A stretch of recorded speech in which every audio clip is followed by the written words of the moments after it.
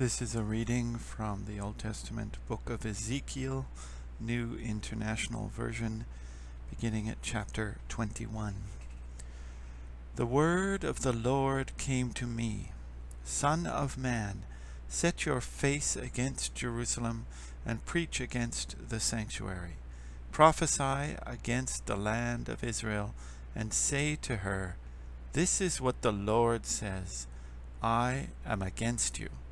I will draw my sword from its sheath and cut off from you both the righteous and the wicked. Because I am going to cut off the righteous and the wicked, my sword will be unsheathed against everyone from south to north. Then all people will know that I, the Lord, have drawn my sword from its sheath. It will not return again. Therefore groan, Son of man, groan before them with broken heart and bitter grief. And when they ask you, Why are you groaning? You shall say, Because of the news that is coming. Every heart will melt with fear, and every hand go limp. Every spirit will become faint, and every leg will be wet with urine. It is coming. It will surely take place, declares the sovereign Lord. The word of the Lord came to me, Son of man, prophesy and say, This is what the Lord says, a sword, sharpened and polished, sharpened for the slaughter, polished to flash like lightning. Shall we rejoice in the scepter of my royal son? The sword despises every such stick. The sword is appointed to be polished, to be grasped with the hand, and it is sharpened and polished, made ready for the hand of the slayer. Cry out and wail, Son of man, for it is against my people, it is against all the princes of Israel. They are thrown to the sword along with my people. Therefore, beat your breast. Testing will surely come. And what if even the scepter with the sword despises does not continue? Declares the sovereign Lord. So then, Son of man, prophesy and strike your hands together. Let the sword strike twice, even 3 times. It is a sword for slaughter, a sword for great slaughter, closing in on them from every side, so that hearts may melt with fear and the fallen be many. I have stationed the sword for slaughter at all their gates. Look, it is forged to strike like lightning. It is grasped for slaughter. Slash to the right, you sword, then to the left, wherever your blade is turned. I too will strike my hands together, and my wrath will subside. I, the Lord, have spoken. The word of the Lord came to me, Son of man. Mark out 2 roads for the sword of the king of Babylon to take, both starting from the same country. Make a signpost where the road branches off to the city. Mark out 1 road for the sword to come against Rabbah of the Ammonites, and another against Judah, and fortify Jerusalem. For the king of Babylon will stop at the fork in the road, at the junction of the 2 roads, to seek an omen. He will cast lots with arrows. He will consult his idols. He will examine the liver.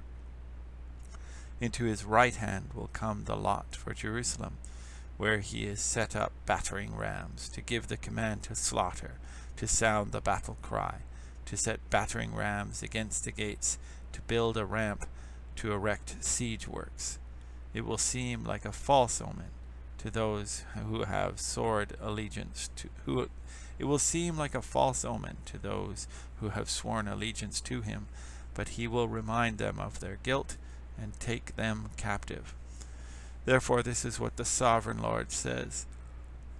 Because you people have brought to mind your guilt by your open rebellion, revealing your sins in all that you do, because you have done this, you will be taken captive. You profane and wicked prince of Israel, whose day has come, whose time of punishment has reached its climax. This is what the sovereign Lord says. Take off the turban, remove the crown. It will not be as it was. The lowly will be exalted, and the exalted will be brought low. A ruin, I will make it a ruin. The crown will not be restored until he to whom it rightfully belongs shall come. To him I will give it. And you, son of man, prophesy and say, this is what the sovereign Lord says about the Ammonites and their insults. A sword, drawn for the slaughter, polished to consume and to flash like lightning, despite false visions concerning you and lying divinations about you. It will be laid on the necks of the wicked who are to be slain, whose day has come, whose time of punishment has reached its climax. Let the sword return to its sheath in the place where you were created, in the land of your ancestry. I will judge you. I will pour out my wrath on you and breathe out my fiery anger against you. I will deliver you into the hands of brutal men skilled in destruction. You will be fuel for the fire. Your blood will be shed in your land. You will be remembered no more. For I, the Lord, have spoken. Ezekiel chapter 22. The word of the Lord came to me. Son of man, will you judge her? Will you judge this city of bloodshed? Then confront her with all her detestable practices and say, this is what the sovereign Lord says. You city that brings on herself doom by shedding blood in her midst and defiles herself by making idols, you have become guilty because of the blood you have shed, and have become defiled by the idols you have made. You have brought your days to a close, and the end of your years has come. Therefore I will make you an object of scorn to the nations, and a laughingstock to all the countries. Those who are near and those who are far away will mock you, you infamous city, full of turmoil. See how each of the princes of Israel who are in you uses his power to shed blood. In you they have treated father and mother with contempt.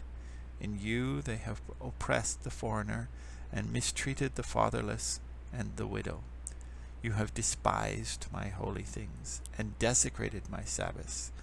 In you are slanderers who are bent on shedding blood. In you are those who eat at the mountain shrines and commit lewd acts. In you are those who dishonor their father's bed.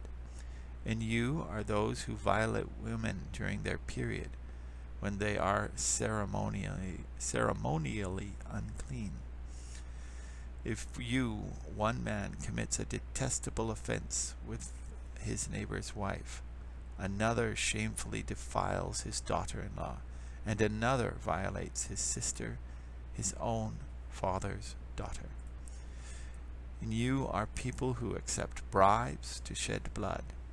You take interest and make a profit from the poor. You extort unjust gain from your neighbors, and you have forgotten me, declares the sovereign Lord.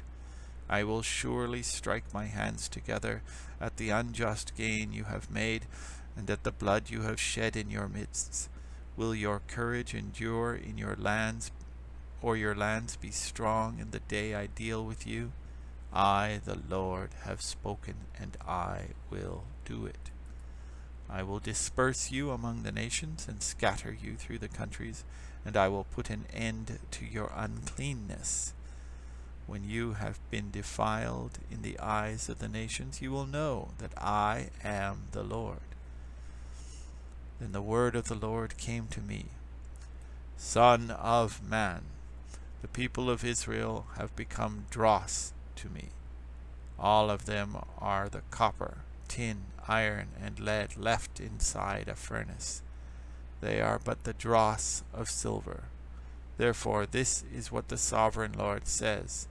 Because you have all become dross, I will gather you in Jerusalem, As silver, copper, iron, lead, and tin are gathered into a furnace to be melted with a fiery blast, so will I gather you in my anger and my wrath, and put you inside the city and melt you.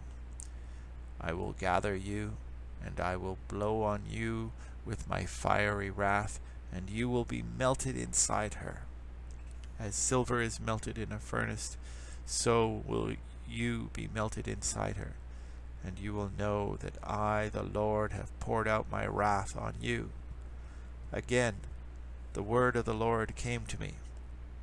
Son of man, say to the land, you are a land that has not been cleansed or rained on in the day of wrath. There is a conspiracy of her princes within her, like a roaring lion tearing its prey. They devour people, take treasures and precious things, and make many widows within her. Her priests do violence to my law, and profane my holy things. They do not distinguish between the holy and the common. They teach that there is no difference between the unclean and the clean, and they shut their eyes to the keeping of my Sabbaths, so that I am profaned among them. Her officials are within her like wolves tearing their prey. They shed blood and kill people to make unjust gain. Her prophets whitewash these deeds for them by false visions and lying divinations. They say, this is what the sovereign Lord says, when the Lord has not spoken. The people of the land practice extortion and commit robbery. They oppress the poor and needy and mistreat the foreigner, denying them justice. I looked for someone among them who would build up the wall and stand before me in the gap on behalf of the land, so I would not have to destroy it, but I found no one. So I will pour out my wrath on them and consume them with my fiery anger, bringing down on their heads all that they have done, declares the sovereign Lord. This is the end of the reading for September 5th, 2017. My name is Vince Byfield. Thank you very much for listening. I hope you have a wonderful day, and God bless you.